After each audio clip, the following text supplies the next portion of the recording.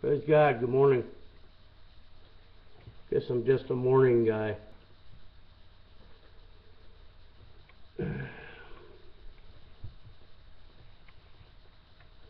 I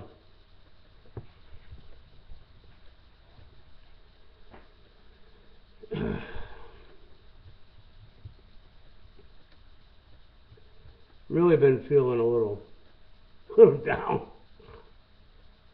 because every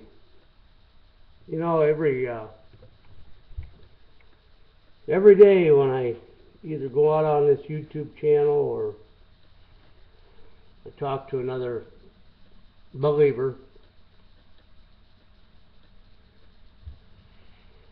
when I try to share with them the things that have been shared with me, most of them don't even understand what I'm talking about, but that's okay. I'm going to share it anyway. The thing I find hard to deal with, I guess, is when the Word says that the deception shall be so great, nobody believes that. Yet they profess up and down, oh, I'm about the Word, I'm about the Word, it's all about Jesus. The Word tells us that the vast majority of the so-called believers, in the end, will either be cold or lukewarm. Well, I'm not cold, I'm not lukewarm, I'm not deceived. Then God's a liar. The deception would be so great that if it were possible, even the election of grace, the elect, would have been deceived. Why do you suppose he made that comment? I think I've mentioned this before, but I just feel like I need to mention it again.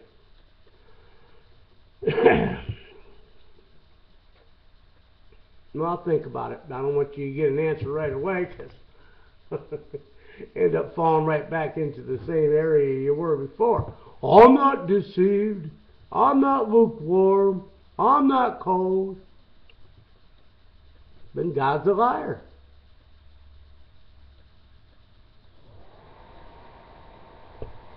I've tried to help you to understand that not all are the election of grace. I've tried to help you to see and understand who the election of grace is by the very word that you claim you believe in, and still you refuse to accept the truth.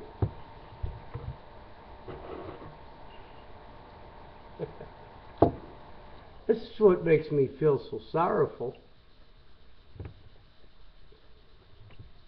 This is why I pray. Oh, Father, I pray for the eyes, for the church to be awakened. There's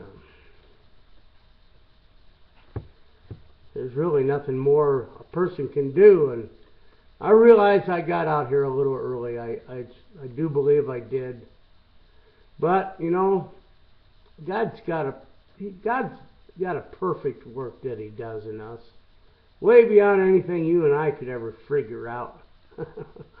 He knows exactly when I needed to be out here. And even though I believe to myself I may have gotten here early, I was probably right on time.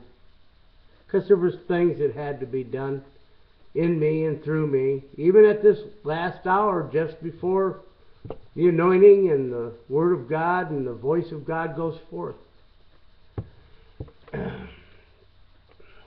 There's always more that can be done in preparation for this hour. Some of it, I suppose, has to do with accepting the fact that the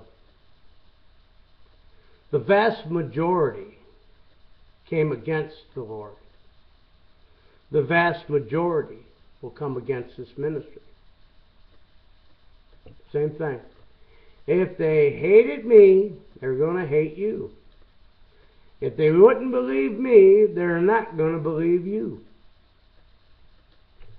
And I guess that's the part that until you come out and start to come forth, you really don't experience that.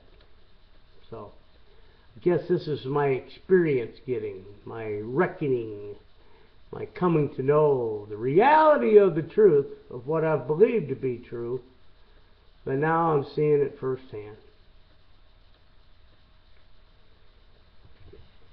Anybody that isn't saddened by the truth doesn't know the truth.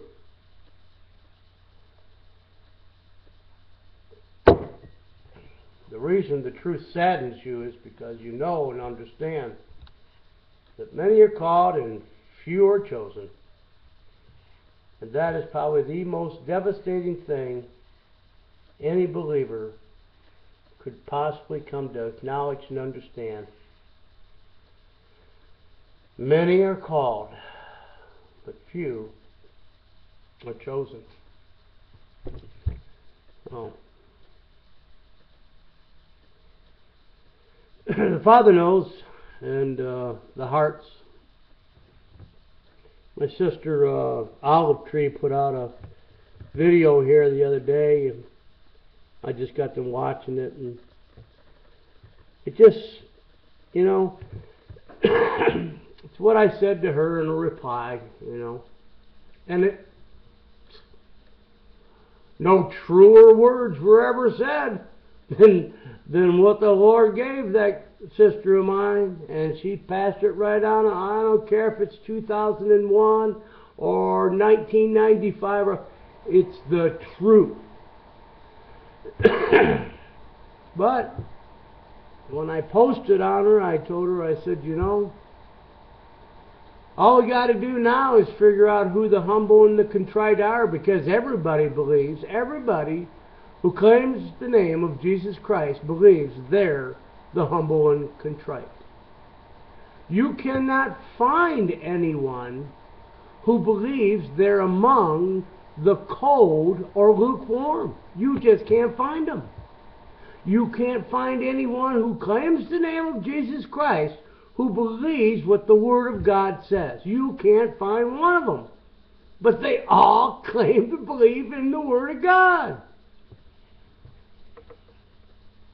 Look and see what the condition of the believers, what that condition of the church, what the conditions were surrounding the end time.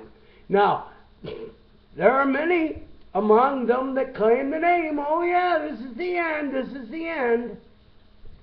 But find one of them that believes they're deceived.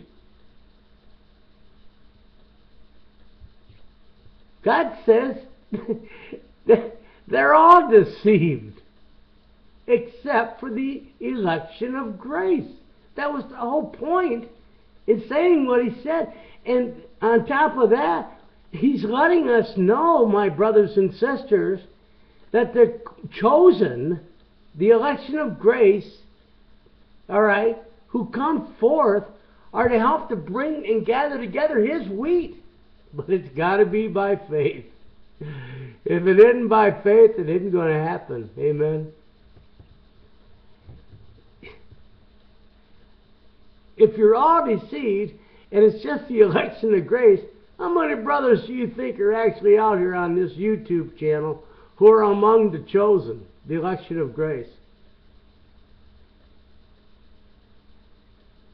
I've mentioned to you before, there's 144,000 of them, and that's what the Word says. I've told you before that I believe that the 2 feet, 1 foot in the east and 1 foot in the west, represents the remnants, spiritually speaking and naturally speaking. Spiritual Israel and natural Israel. But these are the 2 set of workmen, footmen, who come at the end. One before tribulations, which is the one that's getting ready to come forth right here, right now. I believe by faith The sons and daughters are going to start rising up, and they're going to say the same thing, and they're going to see the same thing of what I've been sharing with you. Same revelation. That's how you're going to know it's the truth.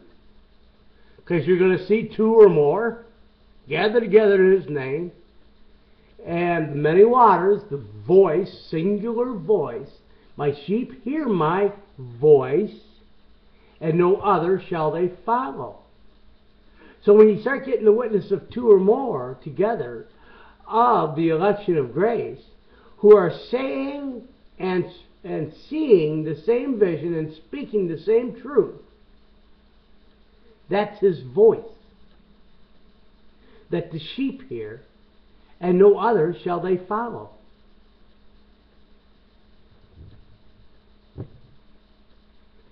I'm pretty certain that this is all what the Father would have take place as far as I'm concerned, because, like I've said,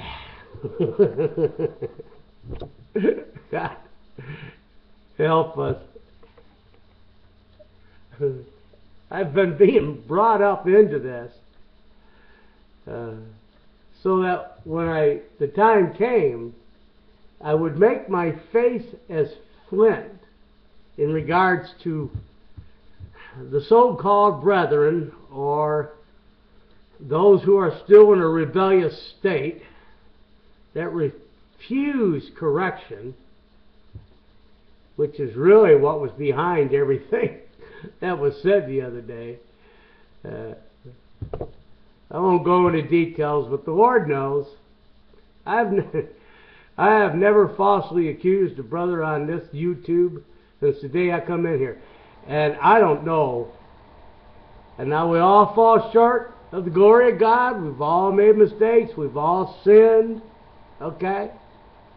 But at some point in time, amen, Jesus, the Word says, He who has crucified the flesh has ceased from sin. Now, if you know what the flesh is, it's not this physical body. A lot of people get this confused. It's the nature and the character of the spirit of man in darkness. That's the flesh. Hatred, envy, strife. Okay? The fruits of the Spirit: kindness, meekness, joy, long-suffering, patience. Okay? Oh, I'm learning how to accept whatever it is that they might say, and have my face be as flint. It takes a little teaching, it takes a little learning, and it takes a little hurting and suffering, and, accepting that they just don't see it. Eyes that see not, and ears that hear not. So, and not anything anybody can do. It's just the way it is. It's an unfortunate truth, but nonetheless, it's the truth. And it's the truth we're all going to have to accept. And I think I mentioned this, earlier. I'm sure the Father has, in regards to your own family members and,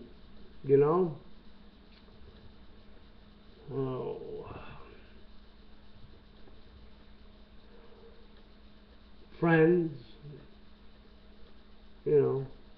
Word tells us they might be standing together wherever they're standing together at. All right? But one's going to be taken and the other one isn't, and that's just the way it is. Okay? Thank God I believe it's, I don't know, this idea of not doing any suffering, I got to tell you, I don't know that it's even right for us to expect that we shouldn't have to suffer. I mean, we suffer the chastisements and the judgments of God during our life. We suffer for the unrighteousness that we've committed. But when it comes to righteousness, okay, doing what is right, we've got this idea that we just should not have to suffer for doing what is right. Jesus never did no unrighteousness. These brothers that were out there and that were nailed to, they were crucified, their skin was peeled off of them. I mean, the martyrs of the church were crucified and martyred for righteousness' sake. They didn't get crucified because of unrighteousness, of their behaviors, of what they did wrong. They were martyred because of righteousness. They refused to not give up the faith. They refused not. Stephen, stoned to death because of the vision he saw and the words the Father spoke through him. They died for righteousness' sake, crucified for righteousness' sake. So I don't know that it's right that we should even expect not to suffer. To some degree, I just don't see it not happening.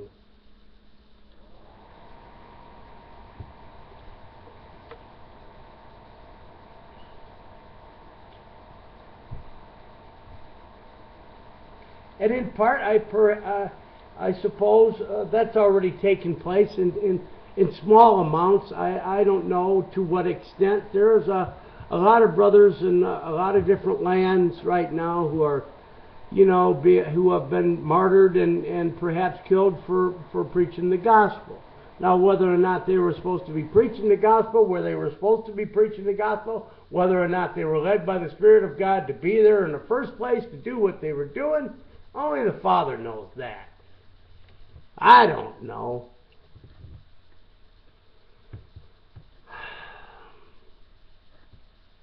I want to believe that they were there for the sake of righteousness, that they were there doing the will of the Father. But it doesn't mean that they were.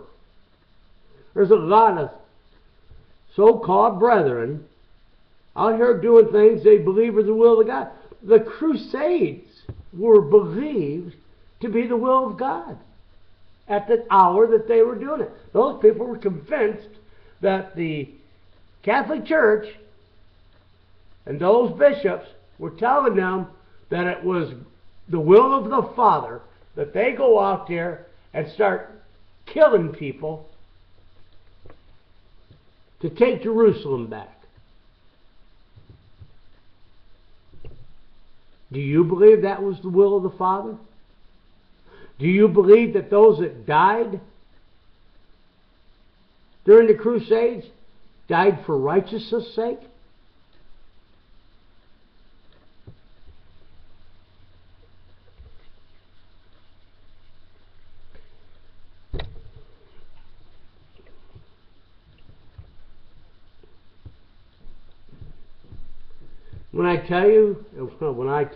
When the Word tells you that the deception shall be so great that if it were possible, even the elect would have been deceived, who is it that you think he's talking to?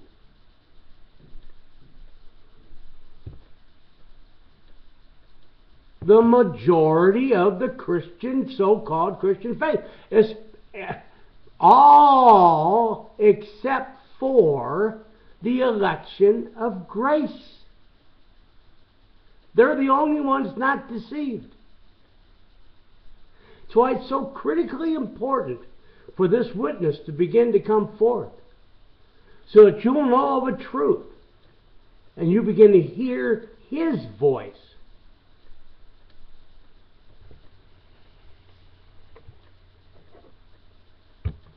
So, I have a serious lack of witness.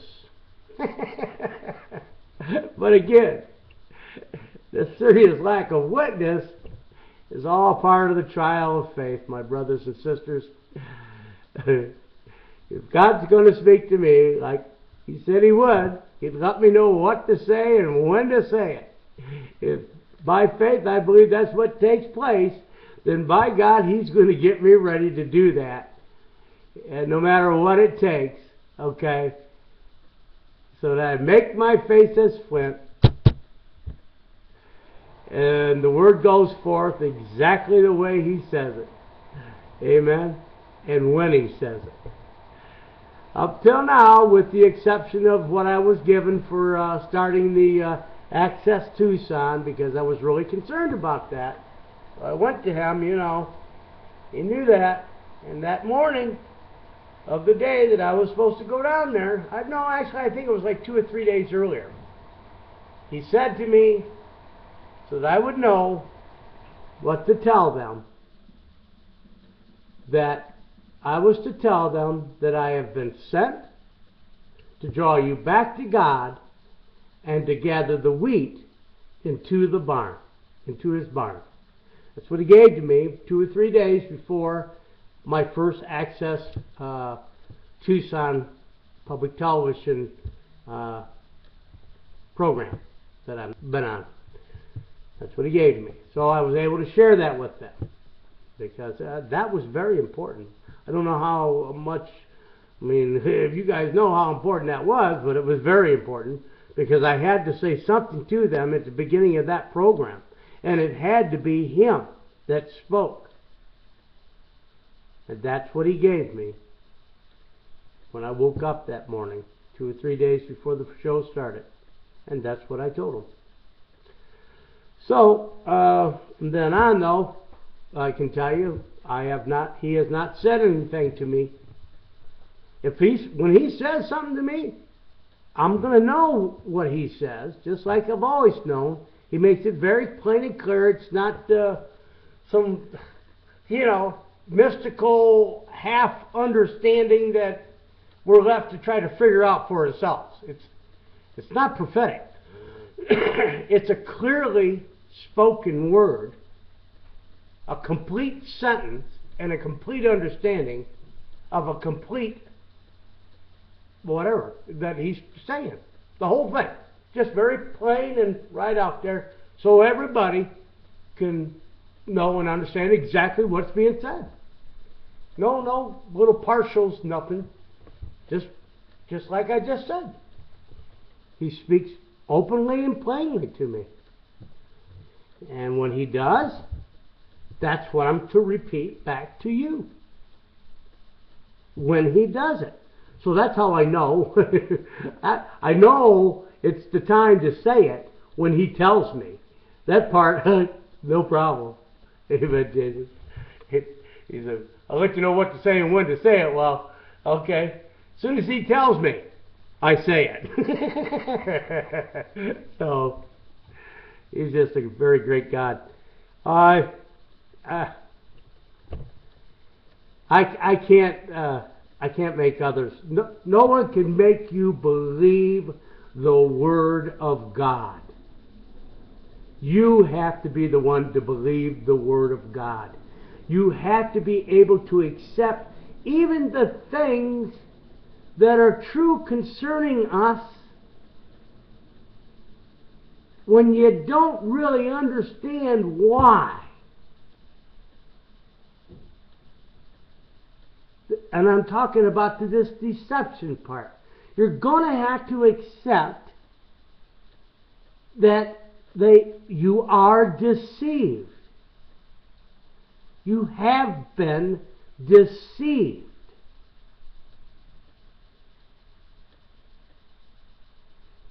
That's what the Word tells us. Except for the election of grace, everyone else has been deceived to some degree. All have been deceived. Some more than others, but all have been deceived. So, and the vast majority of it are cold or lukewarm. It's a remnant that's getting saved, folks. So I wouldn't be listening and hanging out with the majority. I said this before too, but everybody says it just to get you to listen to them, I guess, nowadays. the popular thing to say. It's the persecuted few. Amen, Jesus. I hope I don't come across like that. Father, forgive me if I should ever cause someone else to feel as though I'm being persecuted. I don't think the brethren did that. Okay. Poor old me, poor old me, pour me a drink. No, they were probably sad, especially when it was the so-called brethren. But that's how you get to know who's who. Okay? So, amen. I love you. Have a good day. May the Lord bless you and keep you in Yeshua's name. Amen.